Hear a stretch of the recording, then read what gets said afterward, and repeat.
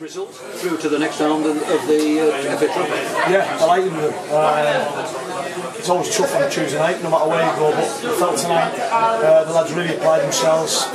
We won control the game as well as what I hoped we would, but I thought it was a good cut time. I thought that the lads wholeheartedly went for it. Both two good teams. I thought it was a good game of football, a good spectacle. They made 3 or 4 really good saves. So again, both of the teams had much to do, to be honest with you. So I'm over the moon. Back-to-back clean sheets and back-to-back wins. I thought, particularly second half, we were in control, much like we were on Saturday. Maybe not too much in the first half. Yeah, I thought it was very good. Like you say, the first half was a bit end-to-end. There wasn't really any clear-cut chances in either box, so there wasn't much to separate them. But I thought in the second half we really started to show what we were about. We controlled the game, we moved the ball well. Took an extra touch when needed and sped it up when needed. I thought everyone to a man again. There wasn't anybody who I thought was slightly off it. I said on Saturday that if Goose and Sam dealt with the big lad up front and dealt with their threat, then we'd have a good night. And I said the same again tonight, and I think the two of them done fantastically against them again. How concerning was it when Jim was down for 7 or 8 minutes in the first half? Yeah, I thought it's a hard one because I don't think the lad meant it, but it's after the whistle's gone, he's sort of lunging to try and block the ball, and Jim sort of pulled out of it thinking it's an offside, which it was. And yeah, I mean, I was worried obviously because it was me that was going to go and step in goals. So you were the second choice goalkeeper. Well, I would have stepped in, yeah, because as I said, I'm not going to put any of the lads into a situation where they don't need to be in. I'd have took it myself and would have gone from there. But credit to Jim, he strapped it up, and I thought it was fantastic again. His distribution was great. And fingers crossed it will settle down before the weekend, otherwise I'll have to sort of look at another option. Yeah, was Alex not here because he couldn't be here, or was it a choice to go with no goalkeeper on this bench? It's something that more of average is how many times you use your goalkeeper. I always think that for that one game, can you get away with not having a substitute goalkeeper on the bench? He might have bit us in the backside tonight. If Jim hadn't been strong enough to carry on, yeah, we'd have looked at it. At the moment, Alex Mitchell, he's actually leaving the club at the moment. He's trying to find first team football. We couldn't guarantee him it. Again, he feels that it was the right choice for him to go and try and see first team football elsewhere. We feel that it was the right decision for him at the time. Again, I'm sure that if needed and I could call him, we could get him back in a heartbeat. So again, I'm not too worried for Saturday. If I need to, I can give Mitch a call, I'm sure of it. What about any injuries apart from Jim? Was there any other concerns? Yeah, I think obviously Sam got a kick on his ankle again, but he seems fine. Cass is a little bit tight, but nothing that's sort of worrying me at the moment. We'll look again in training on Thursday. As I said to the boys, yeah, it's a big push for the weekend now. We want to still be in the hat no matter what come 5 o'clock. League Town, you know anything about it at this stage, but you will do by Saturday?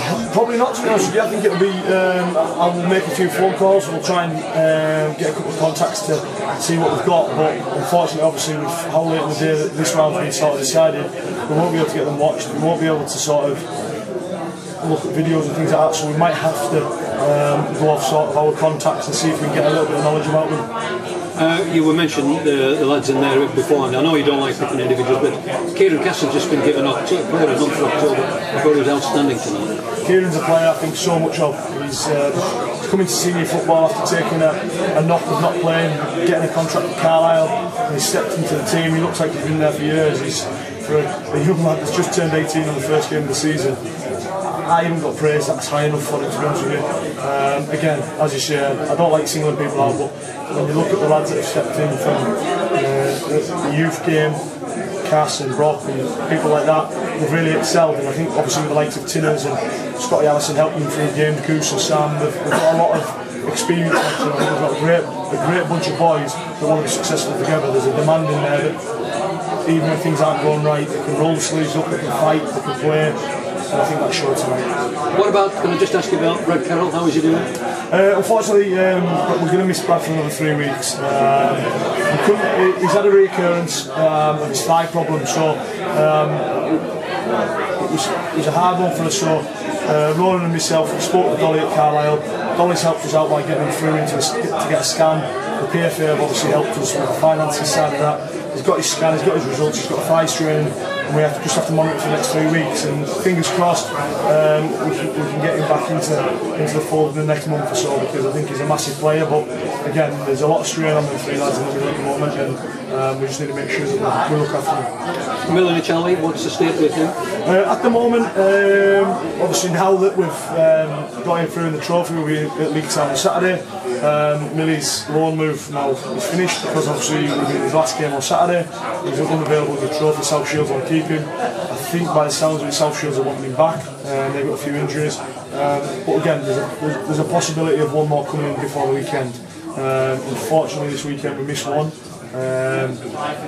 With other commitments, which we sort of know about. So again, we'll try and get one through the door before the weekend. Would that be a loan deal, or would that be a signing? Hopefully a signing. It might have to be a loan deal, but we'll look at it again. We're hoping to put the lad through on a permanent. We'll bring him through to the end of the season, but we don't know for sure. Would he be available for the FA Trophy?